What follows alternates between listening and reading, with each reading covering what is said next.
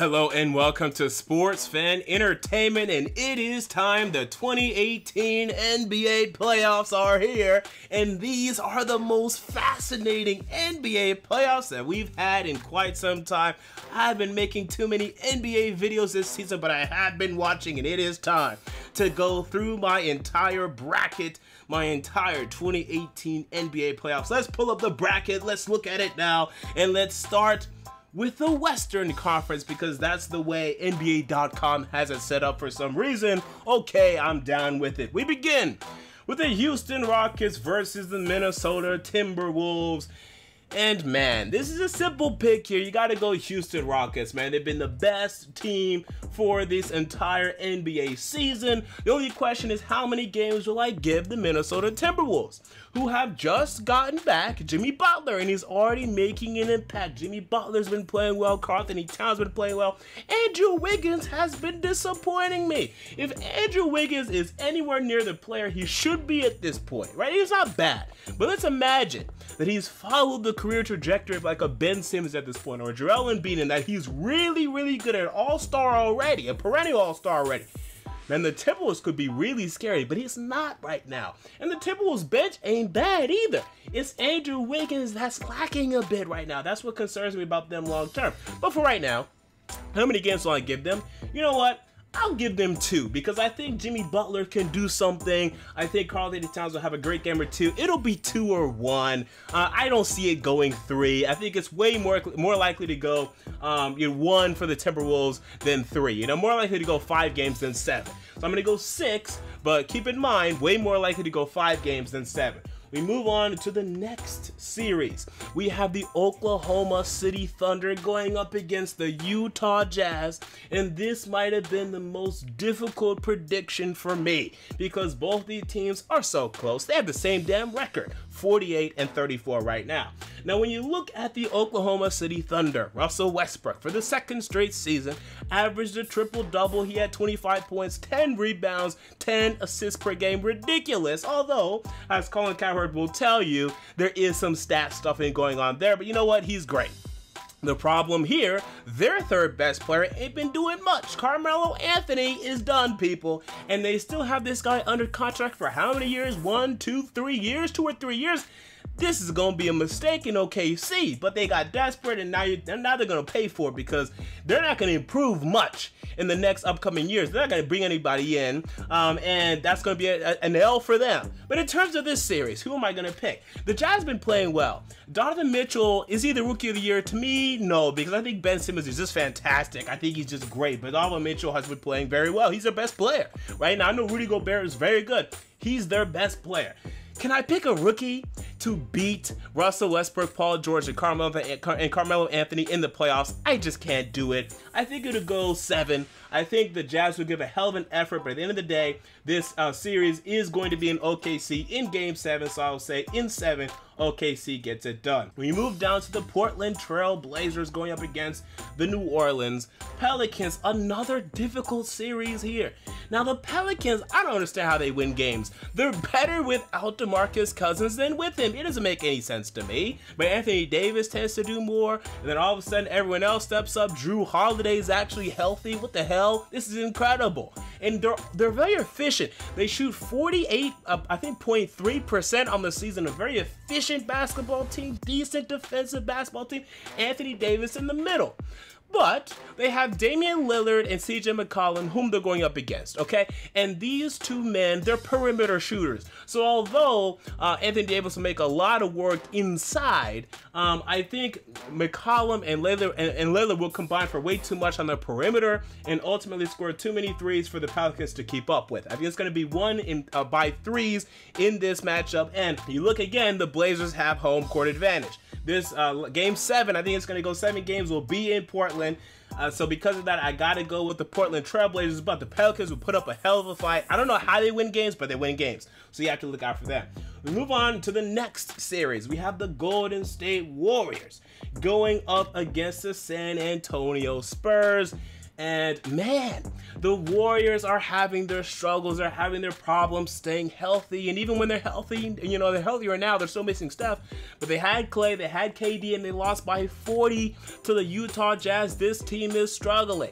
On the flip side, the San Antonio Spurs, a team that has perennially been a 50-plus win team. They've been struggling lately for their standards. They're still in the playoffs. They're still the 7th seed, but this is low for their standards. Who is going to win this matchup? Now, if Kawhi Leonard was healthy, right, if he decided to actually play the game of basketball again, wow, if he made that decision, then we could have something here. Because, man, the Warriors are struggling for reasons that, I mean, I know that their Steph is injured. He's really their MVP, but, man, they should be playing better than this. I got to go with the Warriors, though, because, again, but I got this going 6 games. I think it's going to be a tough 6, but I think ultimately KD and Klay Thompson will be enough to get it done. So let's move on now to the Eastern Conference. We'll come back to the Western Conference. We have the Toronto Raptors against the Washington Wizards. And the Wizards, man, they're struggling, man. John Wall and Bradley Beal have been butting heads. Marcin Gortat has been firing some shots, you know, inadvertently, but he's been firing some shots in terms of some locker room interviews suggesting that the team plays better without John Wall. So things are problematic in Washington. I don't get how to fix it. I like Bradley Beal, but I don't think you want to build your damn team around him. I think he's your 2nd best player on a championship team, at best, probably the 3rd. So I don't want to go down that road either. I don't know what the hell they're going to do. But for this series, gotta go with the Raptors. Look, they're probably not gonna win the NBA championship. We all get it. But they're better than the damn Wizards, who right now are struggling. I got this in 5. I think they get it done. I don't think they have many problems. It could be a damn sweep, but I'll go 4-1 here for this series. With the Cleveland Cavaliers, 4th seed Cleveland Cavaliers against the Indiana Pacers. Interesting matchup here. I'm kidding. Look, the Pacers have been a cute story. Victor Oladipo, this guy exploded into being pretty much an all-NBA player. He should probably make 3rd team all-NBA. He's been fantastic. Miles Turner's been in and out, but he's shown progress. I think he should have shown more, but he's shown progress. Domantas Sabonis has definitely shown progress that his son can do something.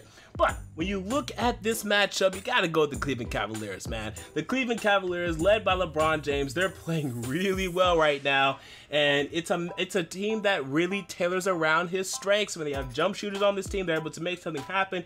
Will I even give the Pacers a game? I'll give them 1. It could be 2. I think it definitely can be 2. I think the Pacers could be, you know, a little bit frisky, but I think there's going to be a lot of close games in the 4th quarter. I remember, I think this series happened last year, and the Pacers almost won the first 2 games, but they weren't able to get it done. I think it's going to be like that. I think there's going to be a decent amount of close games in this series, but ultimately, LeBron's going to be way too good in the 4th quarter for the Pacers to actually beat them in more than 1 game this series. We move on to the next matchup, Philadelphia 76ers against the Miami Heat.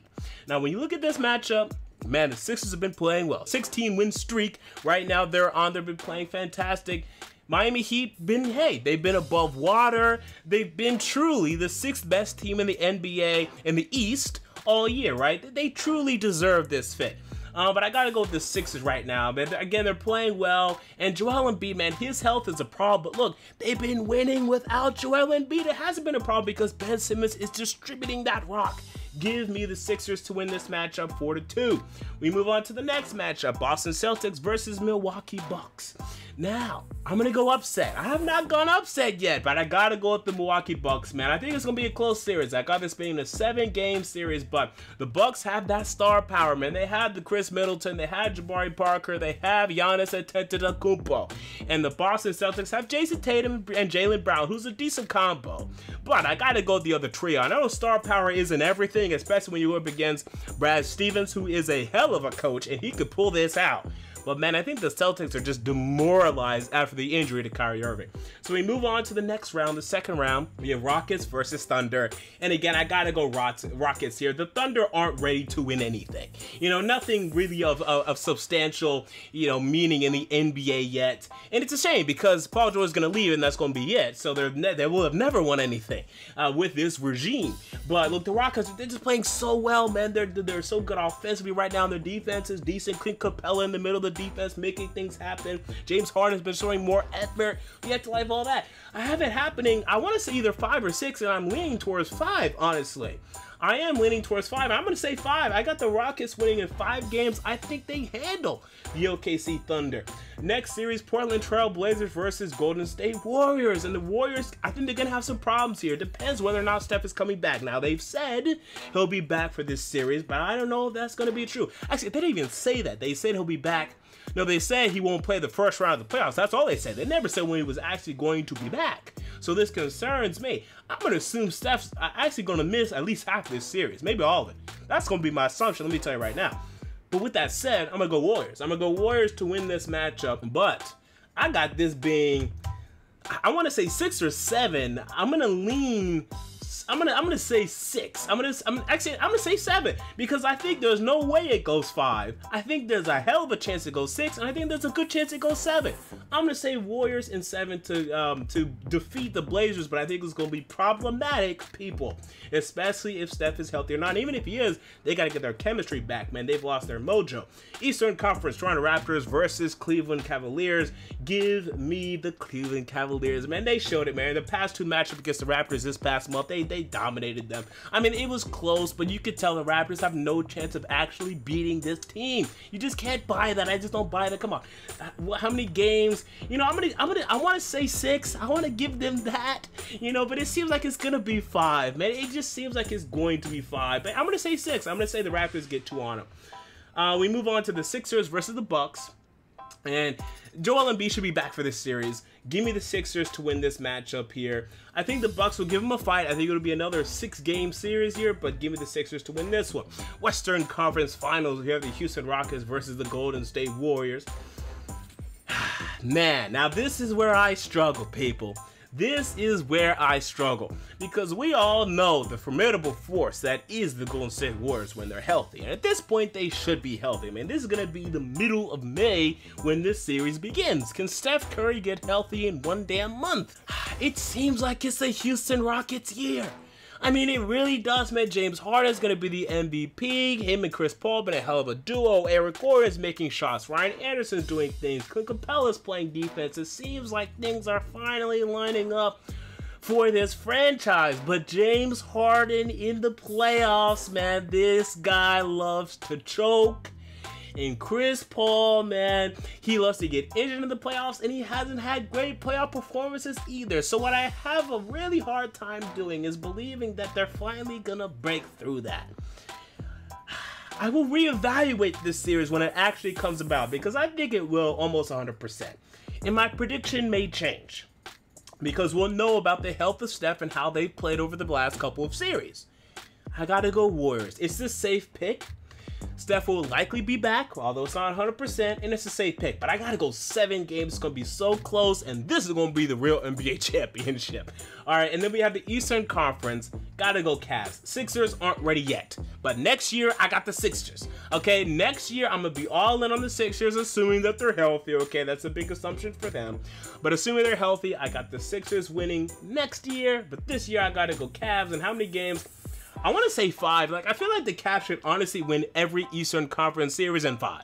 You know, because although teams will keep it close with them, they'll be able to always close in the 4th quarter. I think that's just the thing that's always going to be true for them, especially led by LeBron James. But I'll be nice, and I'll say 6 for this series. And then we have the Warriors versus the Cavs. And if the Warriors get here, then they played well enough to beat the damn Rockets. If they can play well enough to beat the damn Rockets, they can play well enough to beat the damn Cavs. Now, it would, again, depend on their health, but whoever gets here is going to beat the Cavs. Look, the Cavs have played really well over the past month, but they haven't really beat anybody in the West. They beat, you know, the Raptors. Okay, that was cute. That was nice. Who have they beaten in the West? Not really anybody. They're not ready to beat the Rockets. They lost 1-2 to them. You saw their performances against the Golden State Warriors this year. They're not ready to beat the Warriors yet. They're not ready to beat the Rockets. These teams are just too OP. How many games? I'm going to say 6. And I think it could be 7, actually. I think this Cavs team is actually going to be closer than last Cavs team was. I think it's not even going to be close. I think this lineup is much more tailored to LeBron's strengths. And I think he's hungrier this year, which is also going to make a huge impact. I think LeBron mailed it in by Game 3 of last year's NBA Finals. I thought he was done. I thought he knew he was done. I think this year is going to be much closer, but I got the Warriors winning right now. Now again, I'll be following these NBA playoffs. I'll be making game recaps and all of that. My predictions may change, but for right now, I have the Golden State Warriors being 2018 NBA champions. So with that said, what are your 2018 NBA playoff predictions? Comment down below. I want to know. And until next time, this has been MJ of Sports Fan Entertainment, and I'm out. See you all later.